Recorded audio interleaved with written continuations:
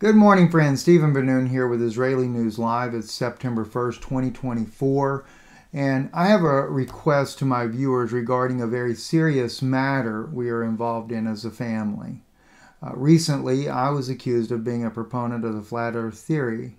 And this accusation is affecting a serious matter we are involved in as a family.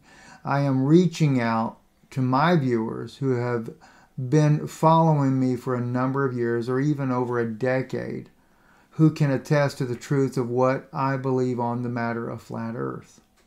It is very important for me and my family that you answer these questions in the comments below as honestly as you can.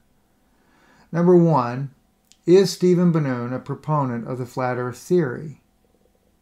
Number two, did he ever promote a flat earth theory view or teach on this view publicly? Number three, according to your knowledge, do you believe that Stephen Ben-Nun is a flat earth theorist?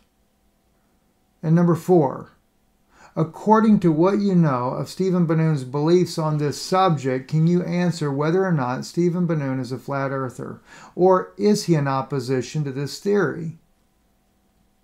I understand that my request may seem unusual and that the subject matter might appear insignificant. However, the accusation made against me regarding this issue is having a significant impact on resolving a very serious legal matter.